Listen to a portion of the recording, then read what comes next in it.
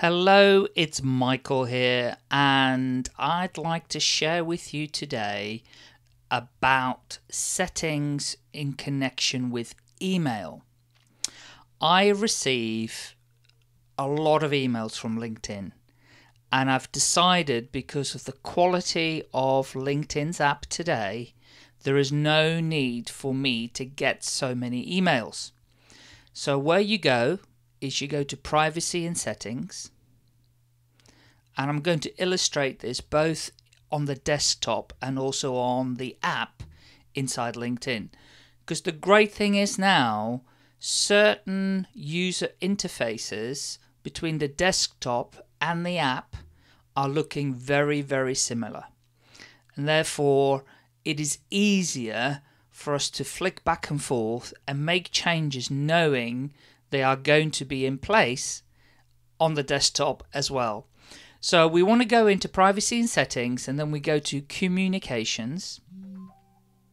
So once we're in communications now, we can click on email frequency, and it will give you all of the different options of emails that you receive, and there are a lot, as you can see, and a lot of these are coming to you daily unless you change the settings.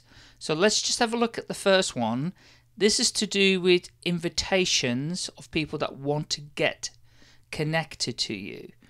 So the main choices here are individual emails or recommended, which means that LinkedIn will send you a summary if you're getting a lot. This is quite useful because if you've been to an event and you say connect with me on LinkedIn, or you've gone to a networking event, or you're speaking somewhere, you do get a lot of single invites.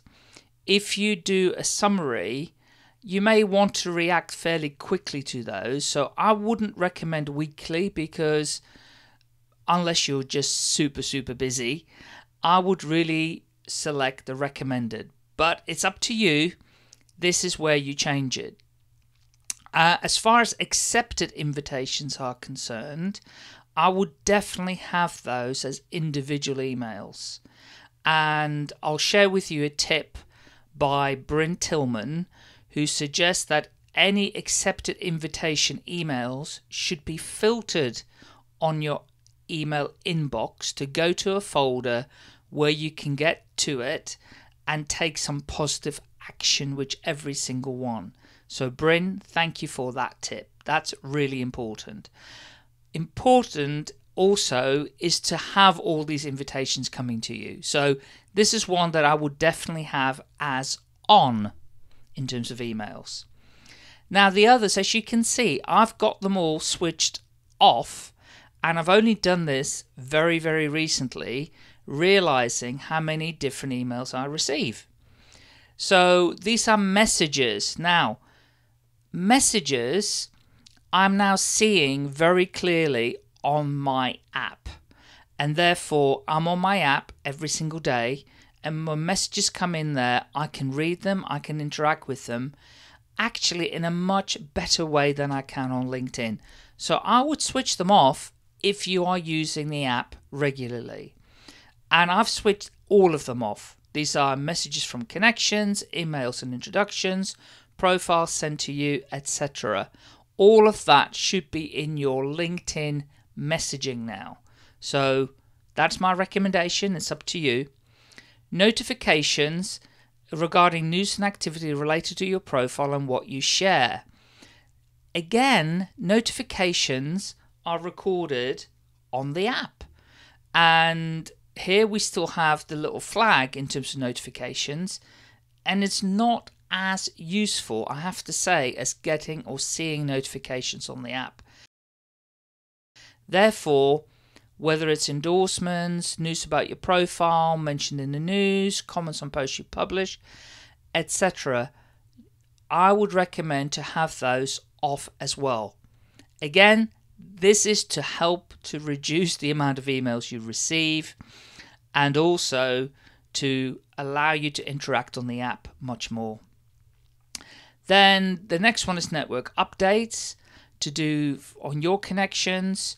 So whether they appear in the news, any new connection suggestions, when your contact joins LinkedIn, all of these, to be honest, I don't need to get these. I'm looking at my network, I'm seeing their updates, I'm interacting with them. I don't want to receive another email about this. The next one is jobs and opportunities. If you are looking for a job, then it may be useful to have that selected as on. But if you're not, then just switch it to off. News. This is to do with recommendations of articles that you should be reading from within Pulse.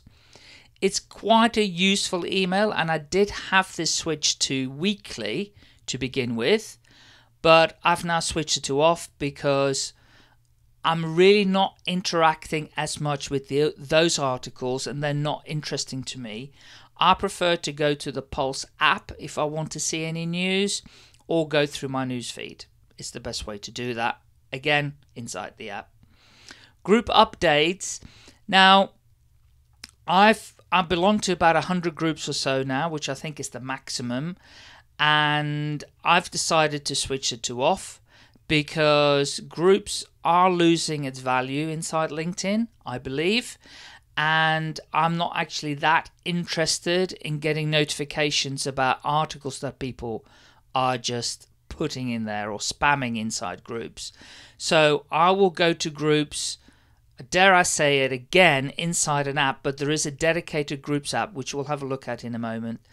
And inside those, you can interact with what's going on inside groups in a much better way than you can even on the desktop here. And then there might be some messages from LinkedIn. Well, that is great, and I'm sure I will see them in a blog post from LinkedIn. I don't particularly need to get an email from them, so I've switched that to off as well. I don't actually get a lot of these.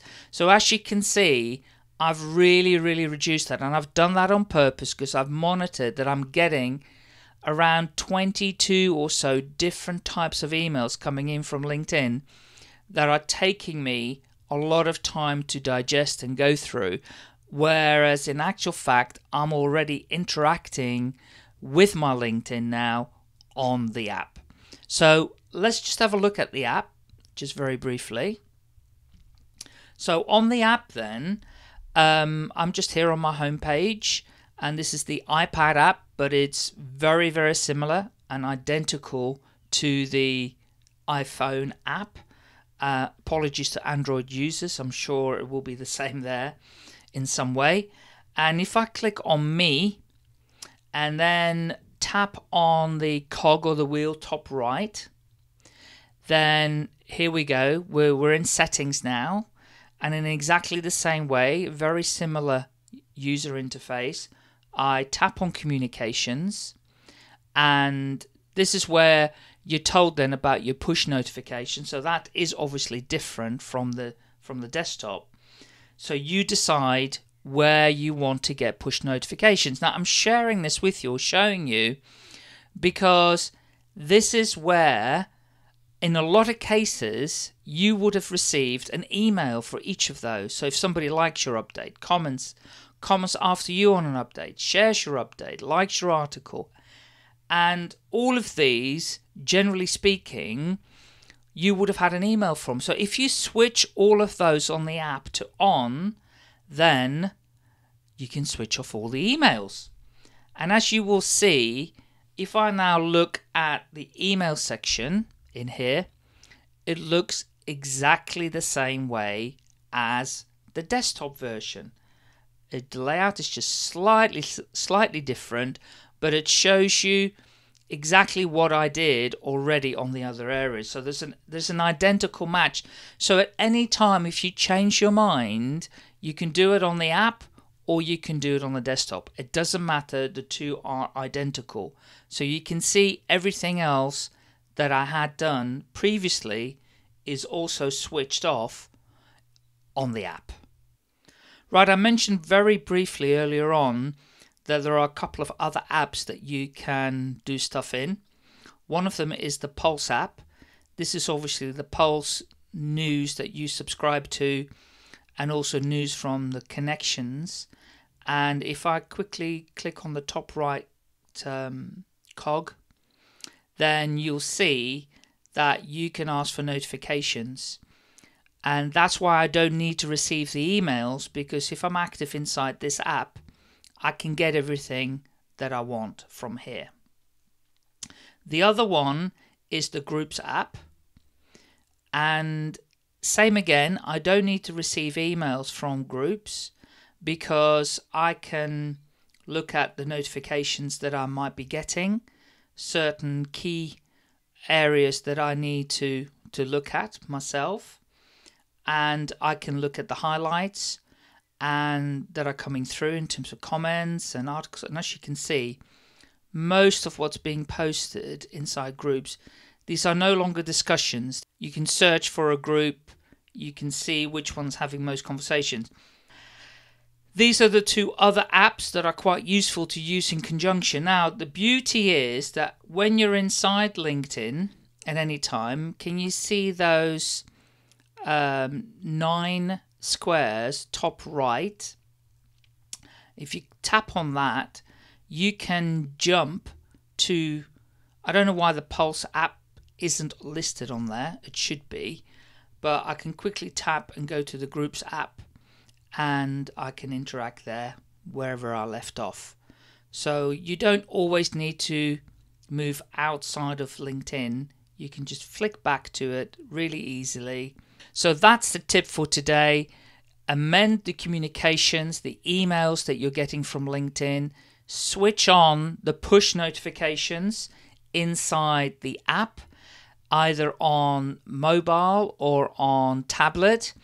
And that way you can interact on the app in a much better way than you even can inside the desktop.